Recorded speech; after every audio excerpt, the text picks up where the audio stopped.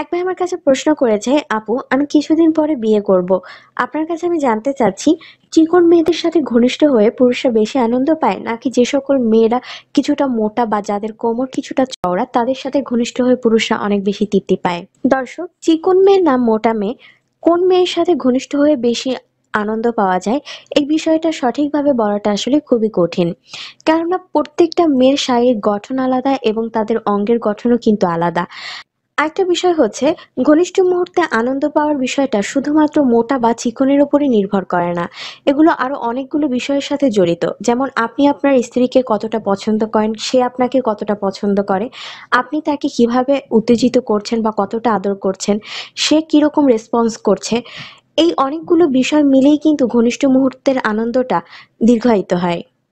তবে চিকন বা মোটা মেয়েদের শারীরিক উত্তেজনা আসা না আসা কিংবা তাদের অর্গাজম হওয়া না হওয়া এই বিষয়গুলো সম্পর্কে যদি আপনি জানেন, তাহলে আপনি বুঝতে পারবেন কোন ধরনের মেয়ের সাথে ঘনিষ্ঠ হয়ে আপনি বেশি আনন্দ পাবেন বা কোন ধরনের মেয়েকে আপনার বিয়ে করা উচিত। কিছু কিছু পুরুষের পছন্দ চিকন মেয়ে। চিকন মেয়েদের খুব অল্প সময় আদর করলে তারা অনেক বেশি উত্তেজিত হয়ে পড়ে এবং তাদের অঙ্গে কামড়াস চলে আসে।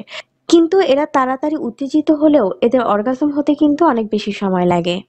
অন্যদিকে একটা মোটা মেয়েকে উত্তেজিত করতে কিন্তু অনেক সময় লাগে।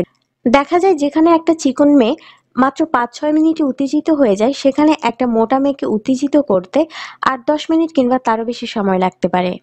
দেখা যায় মোটা মেয়েদের উত্তেজিত হতে খুব সময় লাগলেও তাদের অর্গাজম হয়ে যায় কিন্তু অনেক দ্রুত, যেখানে একজন চিকন মেয়ের অর্গাজম হতে কিন্তু অনেক সময় লাগে।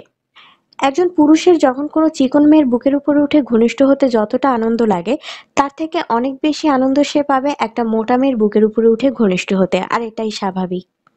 আরেকটা বিষয় হচ্ছে, যে সকল মেয়েদের শরীরে চর্বি অনেক কম তাদের বুক এবং কোমরের বক্রতা অনেক কম হয় এবং তাদের বুক এবং কোমর কিন্তু অনেক চিকন হয়।